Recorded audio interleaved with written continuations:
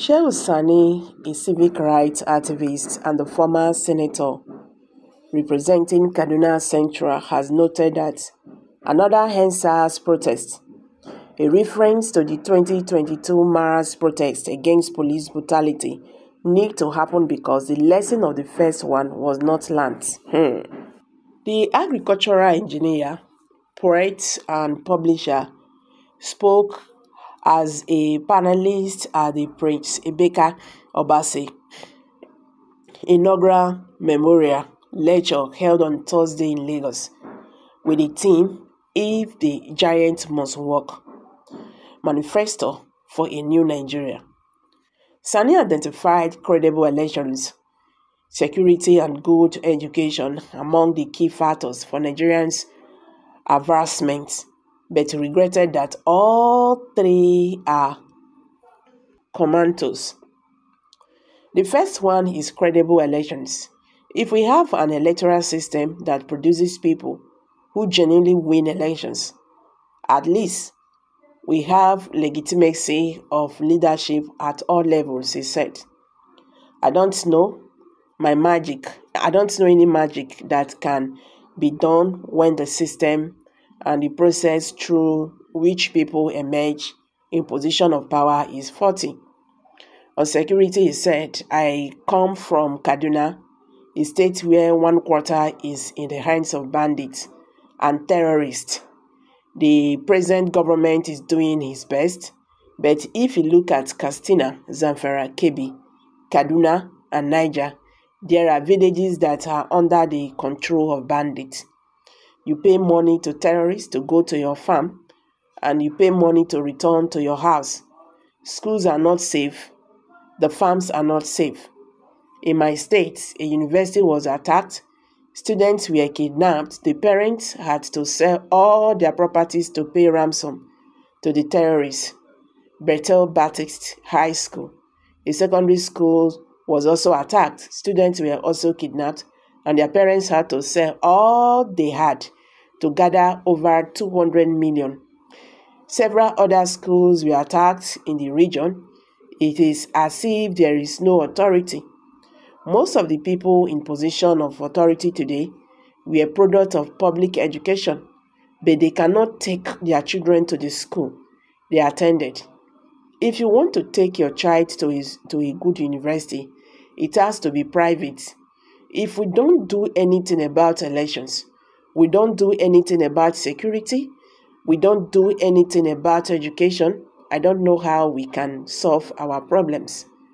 On the question of restructuring, Sani wondered why people who have advocated for it lost interest once they get political power, while stressing that even the low-hanging fruit, such as the autonomy of states, legislatures, judiciary, and local governments have proved unrealistic. We are talking about devolution of power. We are talking about restructuring. Most people who are in positions of authority have a lot of ideas, he said.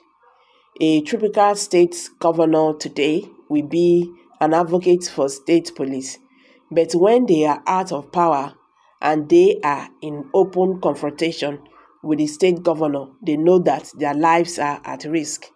Simple issues of autonomy of state, judiciary, state legislature, and local government are still a problem, not to talk of the restructuring of the whole country. Restructuring is the campaign manifesto of APC. They control the houses of representatives, they control the Senate, they control the executive, they control all the levels of power. Why can't we gather today or tomorrow and restructure the country? He wondered. If you have ideas about restructuring and it is your manifesto and you have political power but you cannot restructure, what are you waiting for?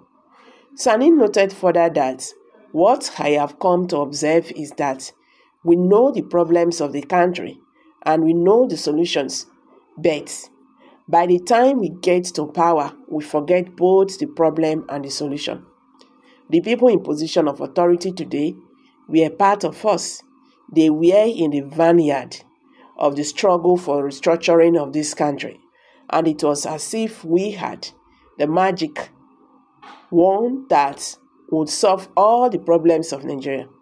But from 2015 to date, we are still discussing the problem. So, is that what we want? Then we should continue to discuss the problem without solving it. As a country, we need to tell ourselves the truth. If this country wants to remain one, united, progressive, and forward-looking, I think we should make provisions to address the problems we are facing. Young people, you have to take your own destiny into your own hands. The next EndSARS protest has to come because nothing is happening. He said the next EndSARS protests have to come. Nigerians, I agree if you and your family will lead. So this is how far you love the country. Which love? Has the leaders show us any love?